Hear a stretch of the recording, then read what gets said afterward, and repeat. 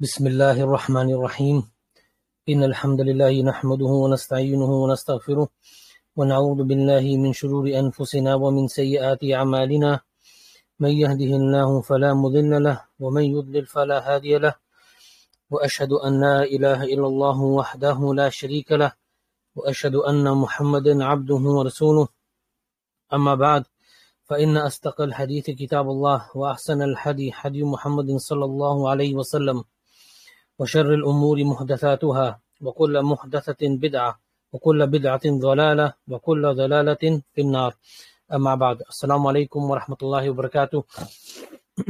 So brothers, we reached this lesson last week. We arrived to this chapter here and we stopped the last lesson. We stopped here and this is the actual beginning of the book, which is called the three fundamental principles.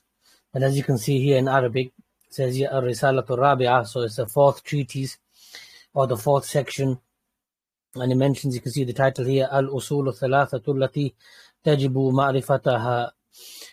So then it mentions here, the Shaykh mentions the title of the actual book here, and everything that we've gone through so far has been a build-up to the actual book that which we're studying and we're translating. So we've arrived there. And so Al-Usul Al-Thalatha, as you can see the title there, it means that the three fundamental principles that is obligatory for us to know. So the Shaykh is going to go through those three principles that every Muslim has to know and should know, and is obligatory upon every male and female Muslim to know. So then the Shaykh mentions, he says, Al-Aslu al-Awwal Ma'rifatullahi Azza wa Jal. So the three principles, if we go through or just trying to recap on the former part of the book, it was knowing Allah, so having knowledge of Allah, having knowledge of the Prophet Sallallahu Alaihi Wasallam, and having knowledge of the Deen of Islam. And then the Shaykh went through several parts of a build-up up to this lesson that we've reached today. So he's going to expand on what we've already covered. So we'll go through what the Shaykh has mentioned, inshallah. So the Shaykh begins, he says, فَإِذَا قِيلَ لَكَ مَا هِيَ الْأُصُولُ الثَّلَاثَةُ الَّتِي تَجِبُ مَعْرِفَتُهَا فقل معرفة العبد ربه ودينه ونبيه محمد صلى الله عليه وسلم. So then the Shaykh quotes the original part of the book and he says, if you are asked, so if you were asked what are the three fundamental principles that are obligatory upon you to know, then say a knowledge the knowledge of your Lord, or knowledge of the slave's Lord. In Arabic here, meaning that having knowledge of your Lord, your Rabb, having knowledge of the Deen of Islam, and having knowledge of the Prophet Sallallahu Alaihi Wasallam. And then the Shaykh continues and he expands on it. So this is the explanation now of what we've mentioned. So we'll continue, inshallah. As you can see, number one, starting from here. So the Shaykh says, قوله الأصول جمع أصل والأصل ما يبنى عليه غيره والفرع ما يبنى على غيره فهذه سميت بالأصول لأنها يبنى عليها غيرها من أمر الدين فلذلك سميت أصولا لأنها يبنى عليها أمر الدين وكل الدين يدور على هذه الأصول الثلاثة. So the Shaykh then he begins very basic, he's breaking down the words. So just to help us understand what the words actually mean as well, to give us a primer to understand what we'll go through. So the Shaykh says, and his speech, so he's directly quoting the original text. He mentions al-usul.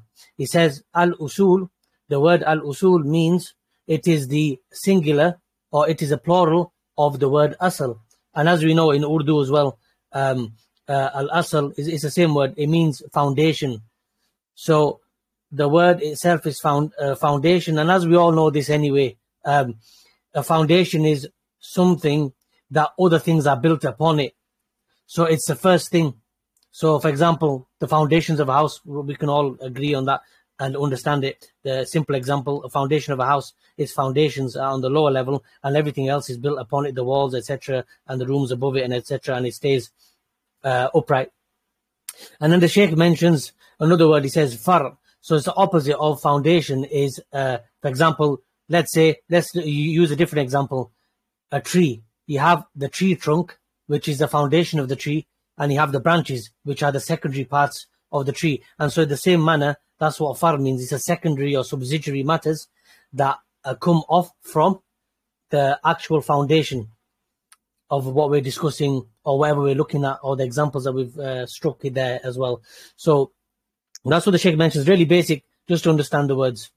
And then the Shaykh mentions, he says here that he says because he mentions the foundations of the deen, and the reason why it was called foundations is because other things are built upon it, as we mentioned. And then he mentions the branches, because the branches come off from the foundations, or secondary or subsidiary matters come off from the main segment or foundation of what you might be discussing.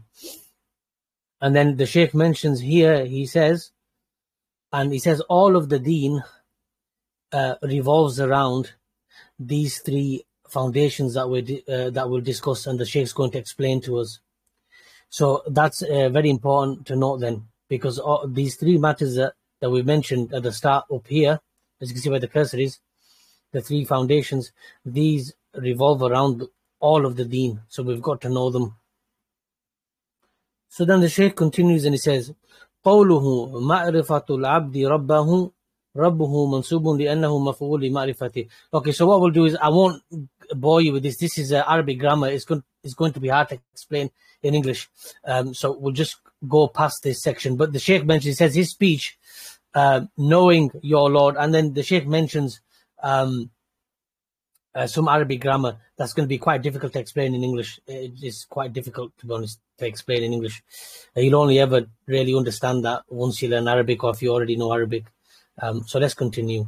So the Shaykh mentions the three fundamentals, principles, which are knowledge of your Lord, knowledge of the deen of Islam, and knowledge of the Nabi Muhammad sallallahu alaihi wasallam. So there's a lot of grammar there, so we'll skip that. There's no need to go through that. So the Shaykh says, لماذا خص هذه الأصول الثلاثة? Why have these particular fundamental principles been specified, been mentioned? And then he explains it here in this long paragraph. He says, لأنها هي الأساسات لدين الإسلام ولأنها هي المسائل التي يسأل عنها العبد حين يوضع في قبره لأن العبد إذا وضع في قبره وسوي عليه التراب وانصرف عنه الناس راجعين إلى أهلهم جاءه ملكان في القبر فتعاد روحه في جسده ويحيا حياة برزخية أو حياة برزخية ليست حياة مثل حياة الدنيا حياة الله أعلم بها. We'll just stop there because it's a long paragraph. So the first section of the paragraph, the Shaykh mentions, he says, why have these three fundamental principles specifically been specified and mentioned like this? Why? And characterized in this manner. He says, because they are the foundations of the deen of Islam, and because they are the affairs that which you will be asked about when you are buried, when you pass away and you are buried into your grave, and you're left there, and you're obviously buried in your grave, in your real grave, in your burial. And you'll be asked about these affairs in your grave.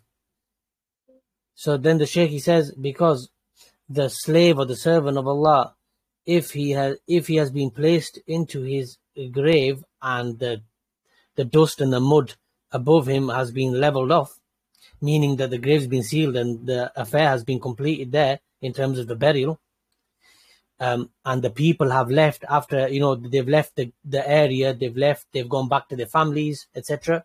and you're left there in your qabr, in your grave alone, then two angels, as we all know, two angels will come to the grave, and they will sit next to you, and they'll make you sit up, and they will sit next to you, and they'll make you sit upright. And the Shaykh says that this is the life of the barzakh. So hayatan barzakhiyatan, and that's the life of the grave. And that's the best way to put in English, the life of the grave. It's the partition between the dunya and the akhirah is the life of the grave. And the Shaykh says that Allah knows best. So then he says that those two angels, they'll make you sit upright, they sit next to you, and they will say, so we'll continue from where we left off. He says, فَيَقُولَانِ لَهُ مَنْ رَبُّكَ وَمَا دِينُكَ وَمَنْ نَبِيُّكَ فالمؤمن يقول ربي الله وديني الإسلام ومحمد صلى الله عليه وسلم نبي فيقال له كيف عرفت يقول قرأت كتاب الله فدريت وعرفت وينادي مناد أن صدق عبدي فأفرشوه من الجنة وافتحوا له بابا من الجنة ويوسع له في قبره مد البصر فيأتيه من ريح الجنة وروحها فينظر إلى مسكنه في الجنة فيقول يا ربي أقم الساعة حتى أرجع إلى أهلي أو أرجع إلى أهلي حتى أرجع إلى أهلي ومالي. So then the Shaykh continues, and the second part of the paragraph, so where we left off from, where the angels will make the person who's been buried, they'll make him sit upright, and they will ask him, the angels will ask him, those two angels will ask him, who is your Lord? What is your deen? What is your religion? And who is your Nabi? Who is your prophet? And so the Shaykh says, so the mu'min, the believer, he says that Allah is my Lord, and my deen is al-Islam, and my prophet is Muhammad sallallahu alayhi wasallam. So then it will be said to him, how do you know that? And then he will reply, he'll say, I read the book of Allah and I became aware and I learned. You know what I read? I learned from that and I had knowledge of it. So then a voice will be heard and it will say, my slave, my servant has told the truth. So make his grave wide and open up his grave, and his grave will open up and will become spacious, and a door from the doors of Jannah will be opened. A door will be opened, which he'll be able to smell let's say the fragrance of Jannah, and his grave will be opened up for him as far as his eyes can see. He will see. So and he'll be able to smell the fragrance of Jannah. And he'll be able to see how his life will be in Jannah, his place of residence, etc. And so he will say, when he sees this, he'll say, Ya Rabb, oh my Lord, bring about the establishment of the final hour so that I can return to my people and what's awaiting me, essentially. So you can see what's being said. So obviously if the person has done well in this dunya, in this life, and has passed the test, then that will be the outcome here in his grave, as the Shaykh explained here for us. So the Shaykh continues and he says, وَأَمَّا الْمُرْتَابَ الَّذِي عَاشَ عَلَى الرِّيبَةِ وَالشَّكِّ وَعَدْمِ الْيَقِينِ وَإِنْ كَانَ يَدَّعِي الْإِسْلَامِ إِذَا كَانَ عِنْدَهُ شُكُوكٌ وعنده ريب في دين الله أو ريب في دين الله كالمنافق فإنه يتلجلج فإذا قالوا له من ربك يقول لا أدري وإذا قالوا ما دينك يقول لا أدري وإذا قيل من نبيك يقول لا أدري ها لا أدري سمعت الناس يقولون شيئا فقلته. So this paragraph, the Shaykh explains, so this paragraph is in contrast to the previous one. So then the Shaykh says, as for the one who is doubtful and, not certain in his knowledge and lived a life upon doubt and like this, and with uncertainty, even if that person claims that he is a follower of Islam, and he was upon doubts or doubtful matters about the deen. For example, he gives an example. The Shaykh gives an example. For example, like a munafiq, a hypocrite, and so he's for him, then he will be asked. So he'll be asked the same questions. He'll be asked, "Who's your Lord?" And he'll say, "I don't know." In his grave, he'll be asked, "Who is your Lord?" And he will say, "I don't know." He will be asked, "What is your deen?" or "What is your religion?" And he will say, "I don't know." And then finally he will be asked the third question, "Who is your prophet?" And he will say, "I don't know." And then he'll make a sound like ha ha, like in confusion or in being startled. And he'll say, "I don't know. I heard people saying a thing, so I said what they said." And so the Shaykh continues and he says, يعني أنه في الدنيا يقول ما يقوله الناس من غير إيمان والعياذ بالله. هذا المنافق الذي أظهر الإسلام وهو لا يعتقده في قلبه، وإنما أظهره من أجل مصالحه الدنيوية، فيقول في الدنيا ربي الله وهو غير مؤمن بها، قلبه منكر والعياذ بالله. يقول ديني الإسلام وهو لا يؤمن بالإسلام، قلبه منكر. يقول نبي محمد صلى الله عليه وسلم وهو لا يؤمن برسالة محمد في قلبه، إنما يقول بلسانه فقط. هذا هو المنافق. فيقال له لا دريت ولا تليت، فيضرب بمرزبة من حديد يصيح منها صيحة لو سمعه الثقلان لصائق، يسمعها كل شيء إلا الإنسان لو سمعه لصائق، أي لمات من الهول ويضيق عليه في قبره حتى تختلف أضلاعه، ويفتح له باب إلى النار فيأتيه من سمومها وحرها، فيقول يا رب لا تقم الساعة، هذه عيشته وحالته في القبر، والعياذ بالله، لأنه ما أجاب بالجواب السديد. So that's a long paragraph, but it's following on from the previous paragraph that we complete the translation of. So the Shaykh says, meaning that in the dunya, this person in the dunya, he said what other people said. So if somebody said something, he just followed what they were saying, without iman, without firm belief. And so this person was a hypocrite.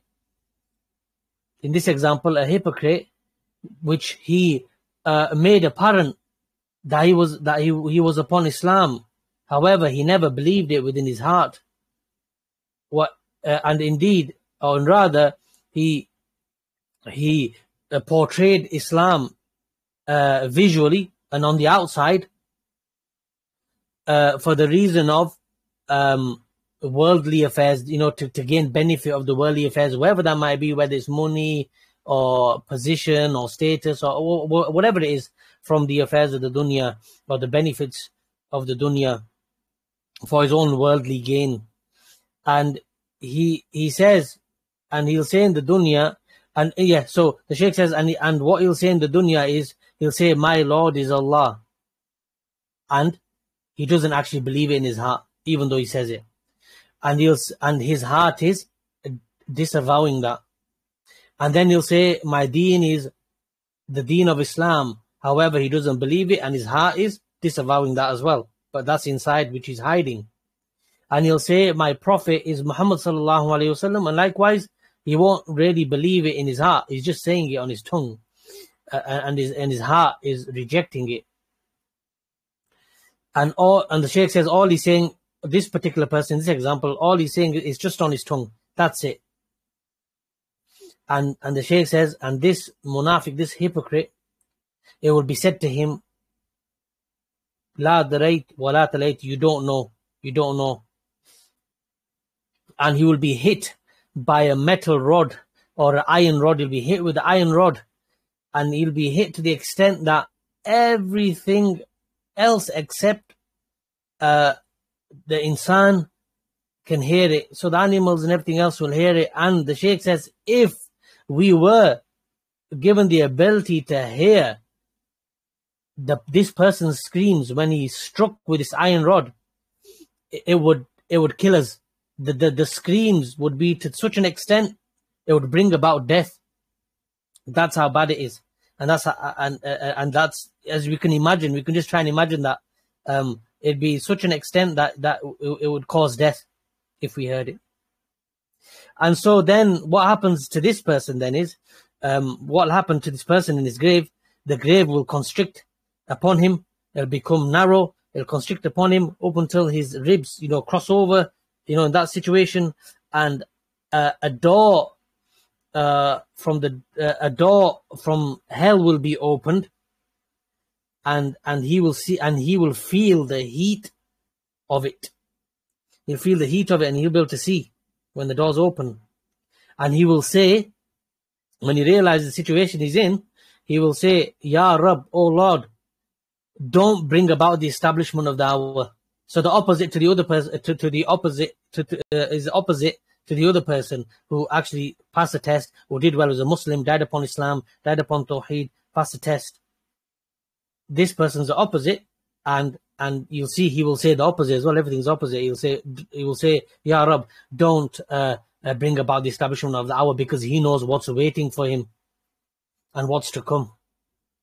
And this is the life of a person and the Shaykh says this is the life of a person in the grave.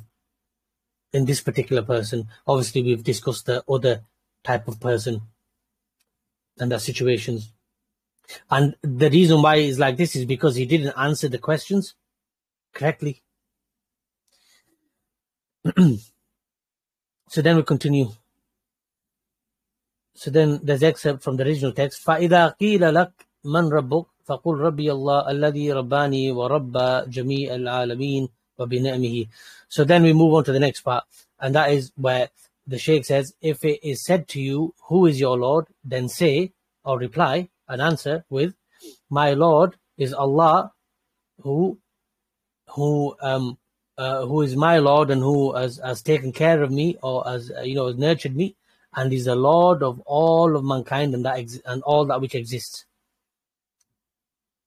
So the Shaykh continues and says, وَلِذَلِكَ يُنَادِي مُنَادٍ أَنْ كَذَبَ عَبْدِي فَأَفْرِشُوهُ مِنَ النَّارِ وَافْتَحُوا لَهُ بَابًا مِنَ النَّارِ وَالْعِيَاذُ بِاللَّهِ. فإذا كانت هذه المسائل بهذه الأهمية وجب علينا أن نتعلمها وأن نعتقدها، ولا يكفي التعلم فقط، بل نتعلمها ونعتقدها ونؤمن بها ونعمل بها ما دمنا على قيد الحياة، لعل الله أن يثبتنا or يثبتنا عند السؤال في القبر. So they're just finishing off the paragraph from earlier on.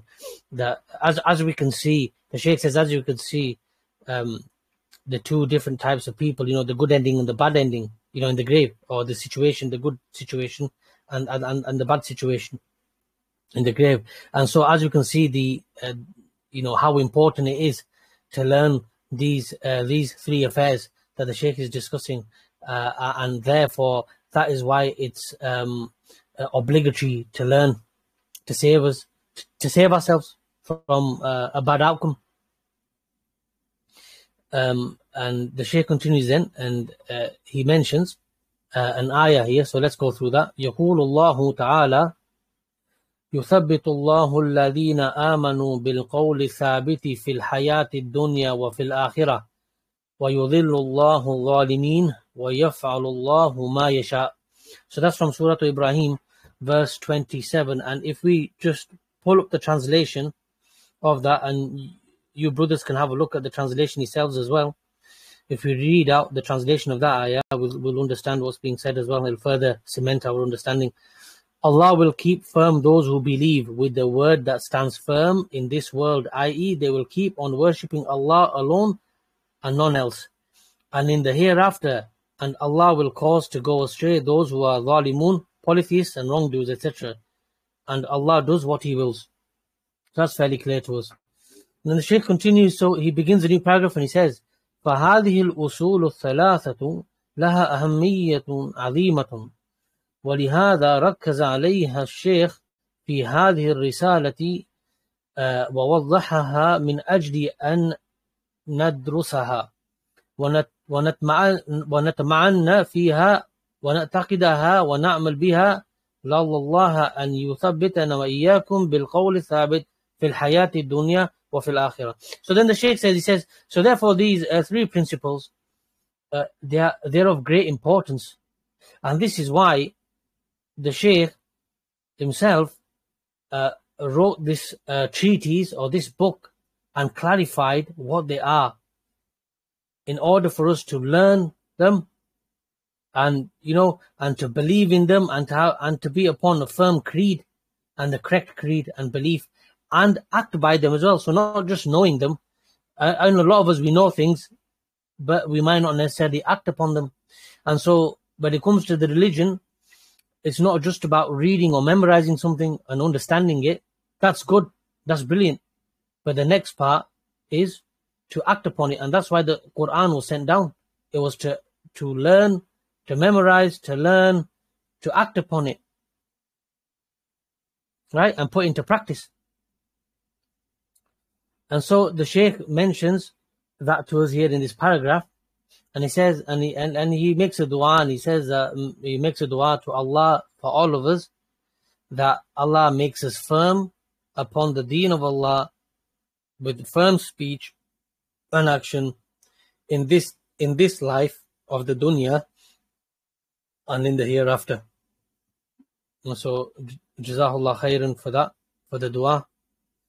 And then he continues. So he says, لما بين الشيخ رحمه الله الأصول الثلاثة مجملة أراد أن يبينها مفصلة واحدا بأدلتها من الكتاب والسنة ومن آيات الله في الكون ومن الأدلة العقلية. وهكذا يجب أن تبنى العقائد على أدلة الكتاب والسنة وعلى النظر في آيات الله الكونية من أجل أن ترخص وتثبت في القلب وتزول جميع الشبه. So the Shaykh mentions here, so when he says, so when the Shaykh, may Allah have mercy upon him, mentioned the Usul al-Thalatha, the three fundamental principles, and he initially mentioned them in a general manner, in a general way. And he wanted that also to clarify it in a more detailed fashion, step by step, one by one, and taking steps with evidences from the Quran and the Sunnah of the Prophet sallallahu alaihi wasallam, and also with the signs and evidences in the universe that we live in. So like the signs, the tangible things we can see around us, and also with our intellect as well, but in the order of this, with the Quran, the Sunnah, the Prophet ﷺ, the universe around us, all the signs, and using your intellect upon the correct way, of course, based on evidence and sound evidence from the Quran and the Sunnah. And the Shaykh says, he says, and like this, it's obligatory. It's obligatory that your aqidah or our aqidah, our creed, is built upon evidence from the Quran and the Sunnah, the authentic Sunnah of the Prophet sallallahu alaihi wasallam, and also bearing in mind the signs around us in our universe as well, in order for us to have deep-rooted and firm knowledge and have that creed that we have from the knowledge and from the examples, that it makes our creed deep-rooted and it's firm, right? So the foundation is firm. So then Shaykh continues and says, وَأَمَّا الْأَقَائِدِ الْمَبْنِيَّةِ على شبهات وعلى الشكوك وعلى أقوال الناس والتقليد الأعمى فإنها عقائد زائلة لا تثبت وهي وردة للنقد ووردة للإبطال. So then the Shaykh mentions here, he goes, as for the beliefs that people have that are built upon doubts, then and the speech of people, just the sayings of people, and upon blind following. For indeed, these types of creeds that are built upon these in this way, it won't last. It's shaky, it's not deep rooted and firm, and it has no basis in reality, and it won't consolidate, and it's liable to contradictions and nullification as well. You know, you may end up believing something in the wrong way, and then later on down the line, you end up contradicting, or it becomes contradicted because of doubts and other things, and it becomes nullified in the end, and because it's not based on firm knowledge and not taken from the correct sources. As the scholars say, the sources of the Deen of Islam are the Quran, the authentic Sunnah of the Prophet sallallahu alaihi wasallam. Right, these are the two, especially when it comes to Aqidah and Creed. This is where it's taken from.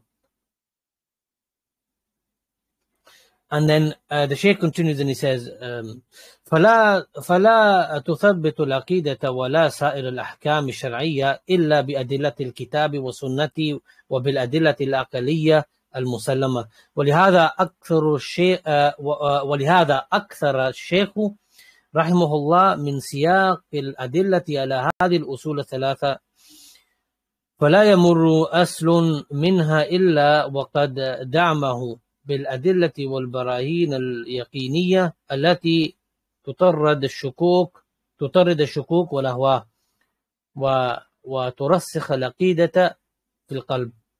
So the Shaykh says, so he says that the Aqidah, it won't become firm, and the rest of the parts of the Deen, for example, you know, the laws, the Sharia, and the laws associated with the Deen, they won't be firm.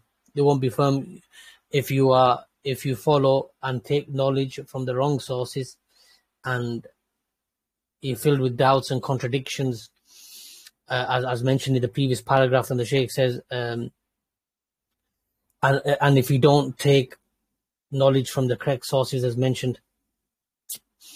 And so that's why he says, so for this reason, that's why the original author, Shaykh Muhammad ibn Abdul Wahab rahimahullah, focused on and increased in the evidences from the Quran and the Sunnah in mentioning these al-Usul al-Thalatha and the three fundamental principles, and that we won't come across a foundation except that he fortified it and strengthened the points that he's made with the evidences from the evidences from the Quran and the Sunnah, up until the point that any doubts and desires are repelled and pushed away, because the matter has been clarified clearly, and so the belief of the person is deep rooted within his heart and firm and sound.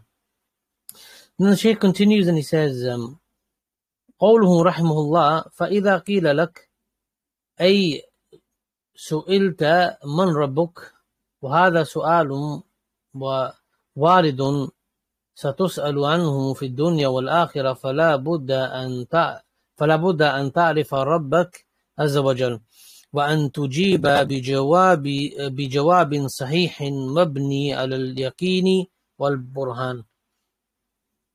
فقل ربي الله، هذا هو الجواب الذي رباني ورب جميع العالمين، وبنعمه هذا استدلال عقلي.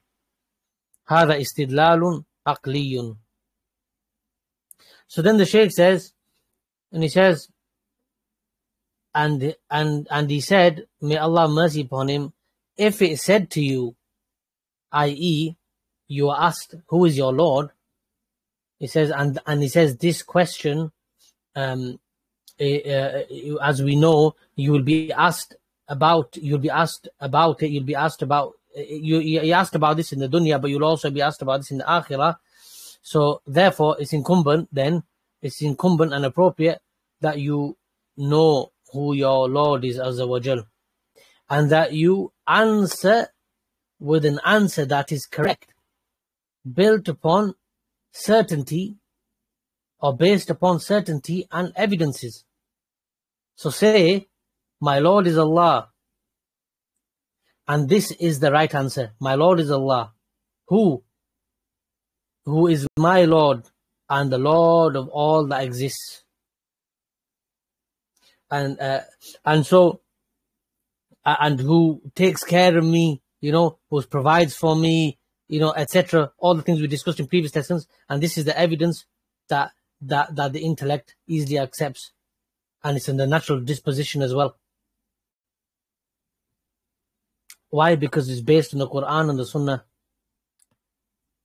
So then the Shaykh says, فَالرَّبُّ جَلَّ وَعَلَى هُوَ الَّذِي يُرَبِّي جَمِيعَ عِبَادِهِ بِنِعْمِهِ وَيُغَذِّيهِمْ بِرِزْقِهِ يَخْلُقُهُمْ بَعْدَ أَنْ لَمْ يَكُونُوا شَيْئًا مَذْكُورًا في بطون أمهاتهم خلقا من بعد خلق في ظلمات ثلاث، ويوصل إليهم الرزق حتى في بطون أمهاتهم، ولذلك ينمو جسم الجنين في بطن أمه ويكبر لأنه يصل إليه الرزق من الله سبحانه وتعالى ويصل إليه الغذاء.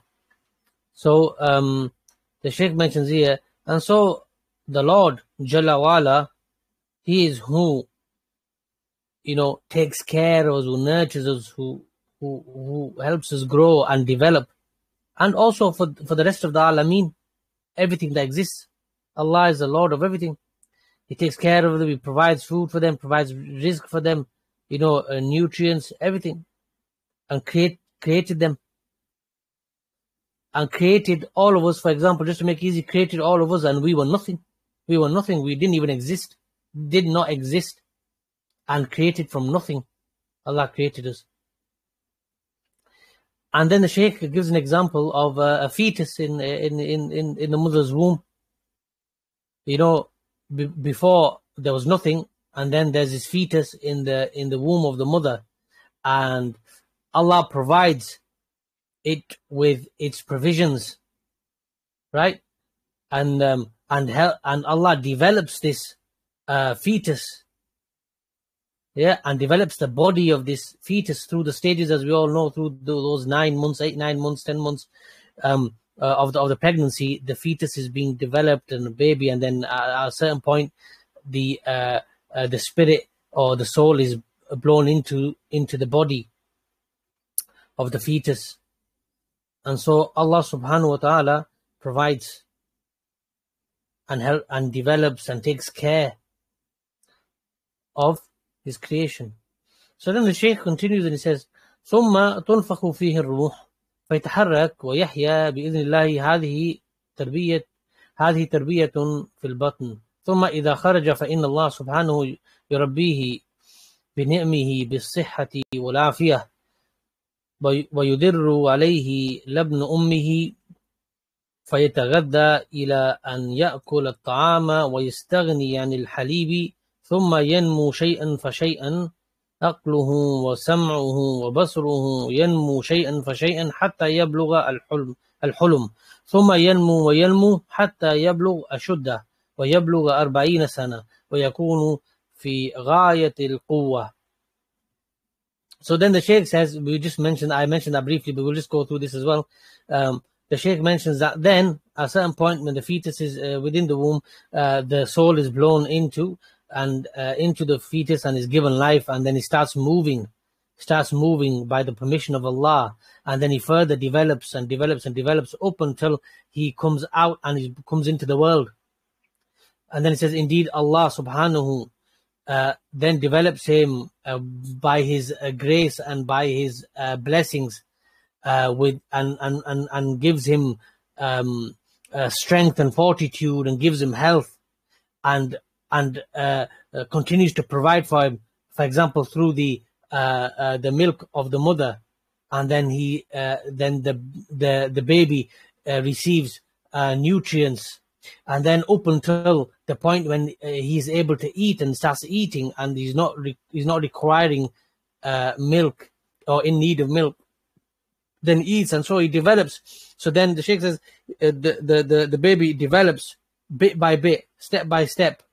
Then his body further develops, his intelligence develops, his brain develops, his ears develop, his eyesight everything develops, and step by step, all of these parts of the body, they develop up until he reaches puberty, for example.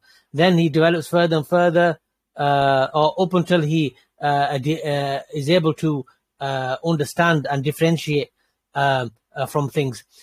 From different things, be able to differentiate what's what and what's right, what's wrong, etc. And then up until the point where the person, reaches puberty and reaches the age of 40, for example, and the person is in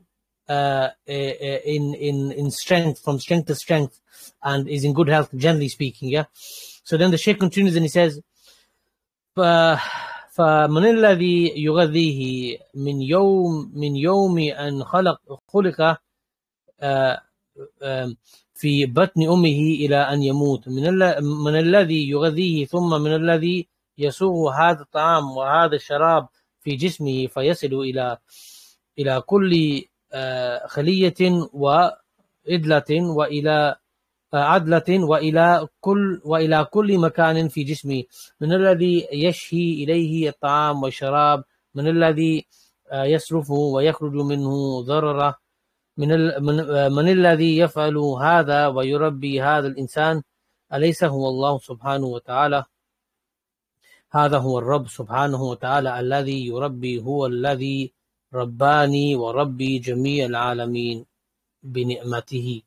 So then the Shaykh continues and he says, so then, who is it that provides the nutrients that keeps you strong, that keeps this particular person strong, that keeps a person in health, that provides the nutrients, food, and the person eats, and the energy, and all this goes to every single part of the body, every cell, muscle, etc. And who is it? The Shaykh says, is it not Allah subhanahu wa ta'ala? And of course that's a rhetorical question, because the answer is yes. Is it not Allah subhanahu wa ta'ala? He is the Lord subhanahu wa ta'ala who nurtures and develops everyone, right? All of his creation, and takes care of his creation.